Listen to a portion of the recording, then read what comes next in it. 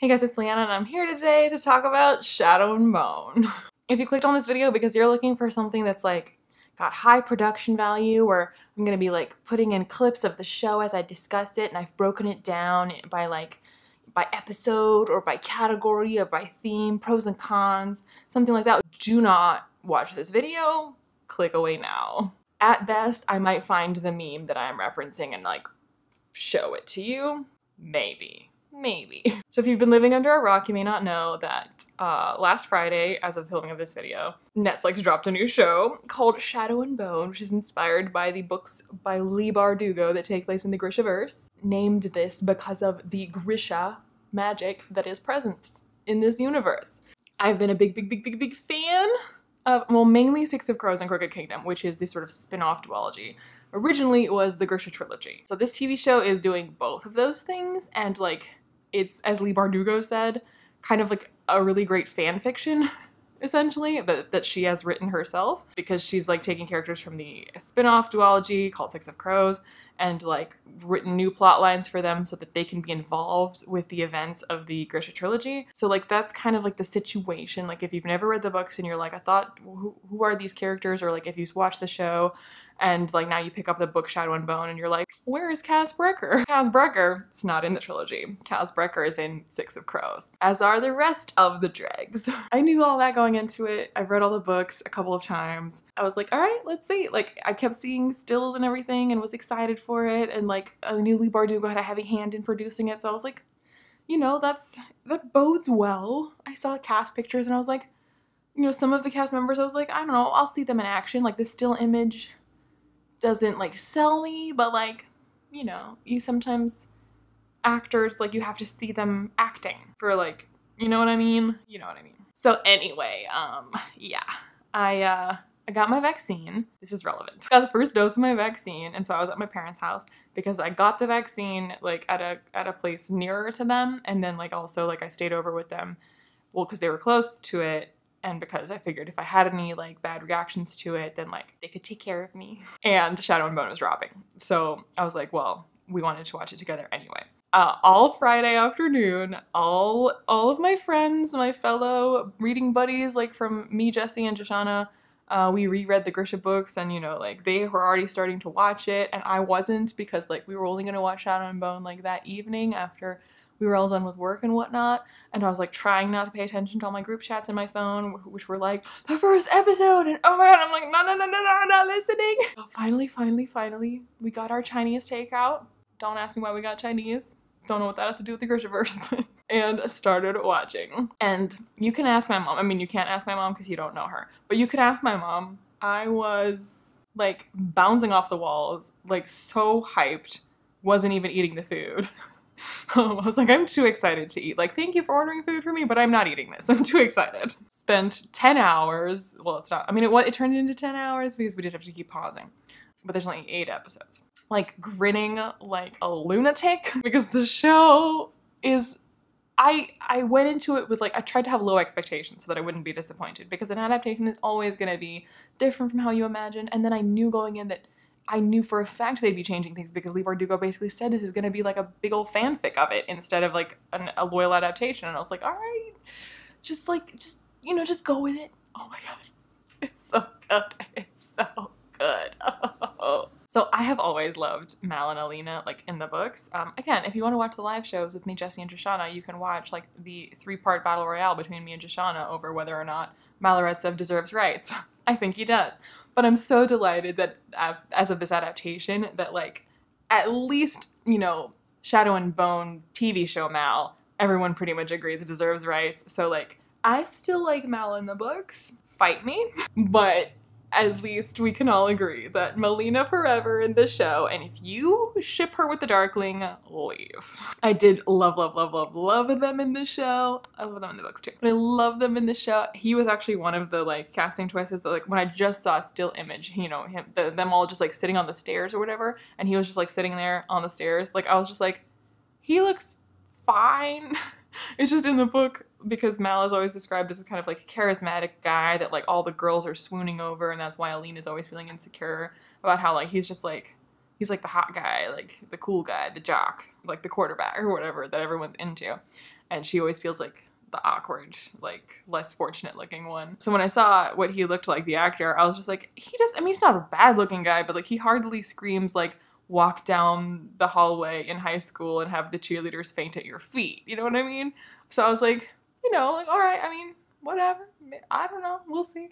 And he was so good. Oh my God, I love him so much. I already started like approving of him as soon as I saw the trailer because, you know, again, seeing him in action, and he and Jessie May have such amazing chemistry. And they're just, oh, they're so cute, and he's so good as Mal. Oh, he's so good as Mal. I loved him so much.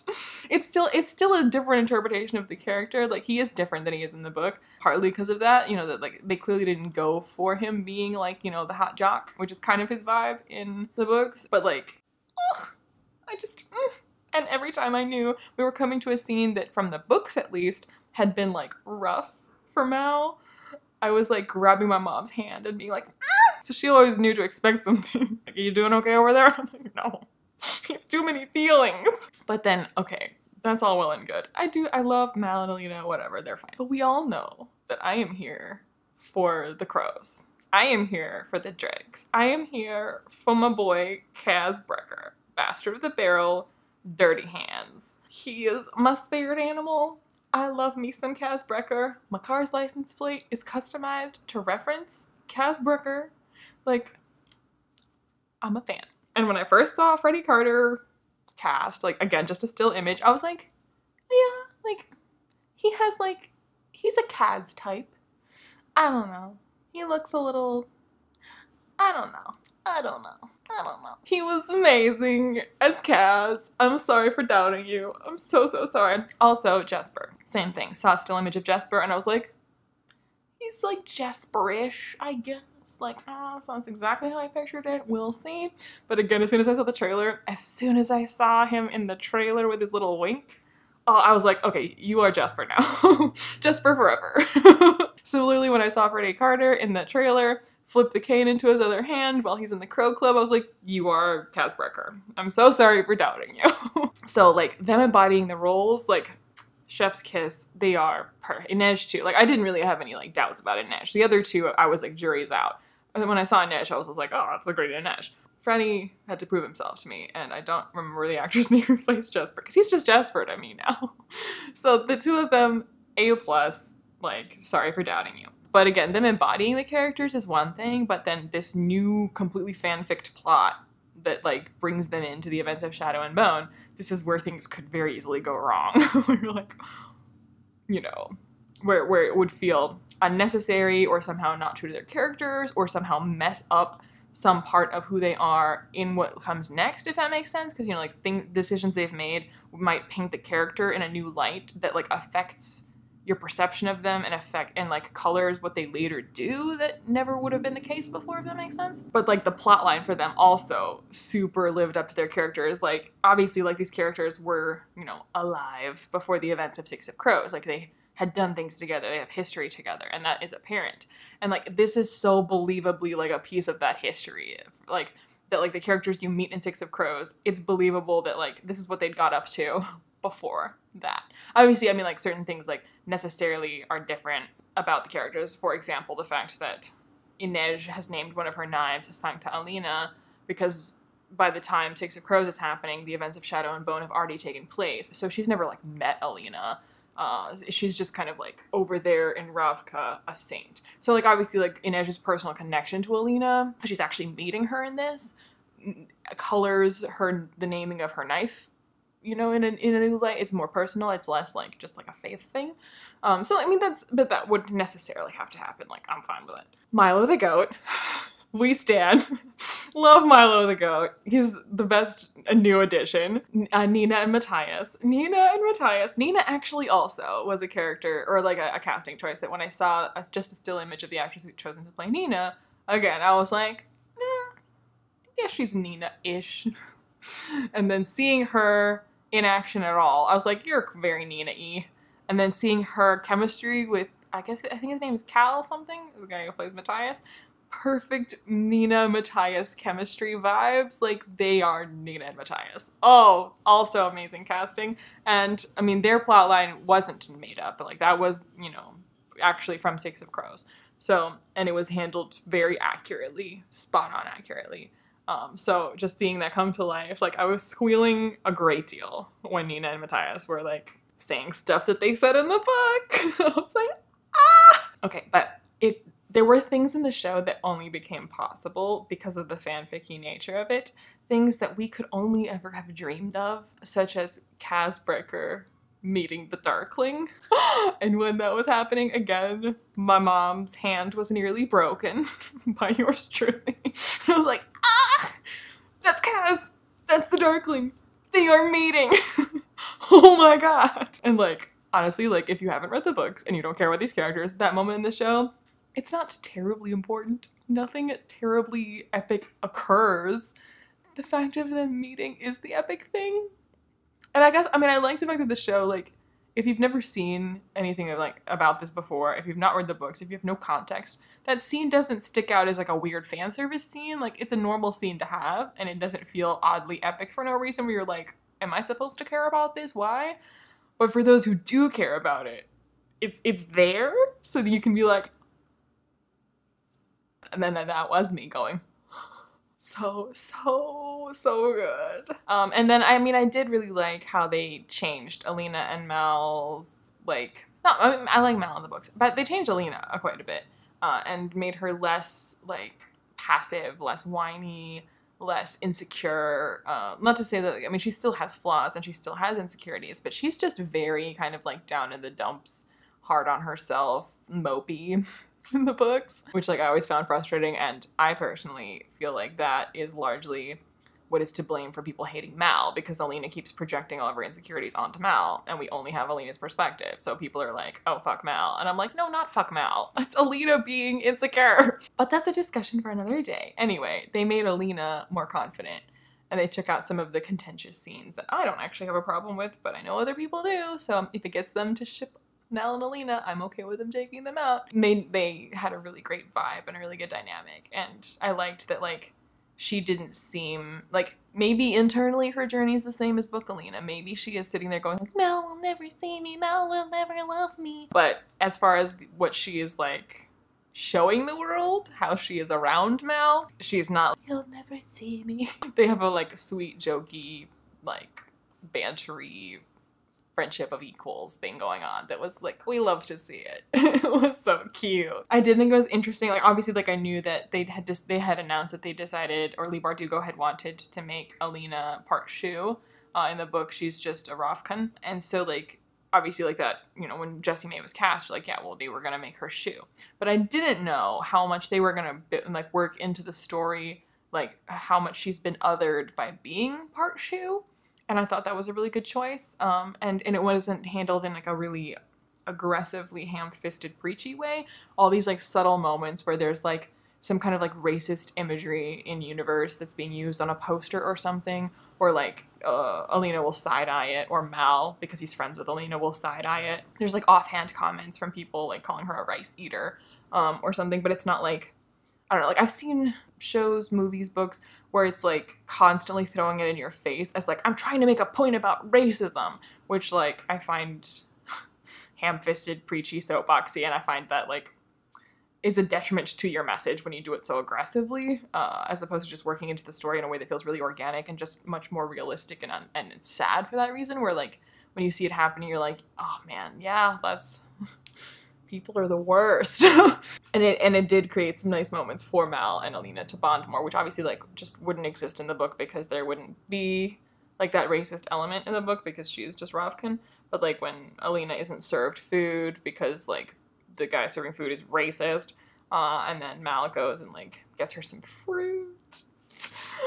It's so cute. We love to see it. But I thought it was also like interesting then that they were able to work it in as a parallel to like why she, like a way for her to understand and empathize with Grisha, because like she and Mal kind of grew up being afraid of Grisha in the books and in the show, where they're like these scary like magic users who take children away. But then like to have this kind of conversation of like, you know what it's like to be othered, you know what it's like to be hated for being different because she's part Shu, and to, you know, basically be like, look, you're scared of the Grisha, but like people being scared of us has been the way that we've protected ourselves, because for much longer in our history we've been othered and hated and vilified, and can you not understand why we might like use fear as a means of protecting ourselves? And that was a good like conversation to work into the story, and a really natural and organic conversation to work into the story.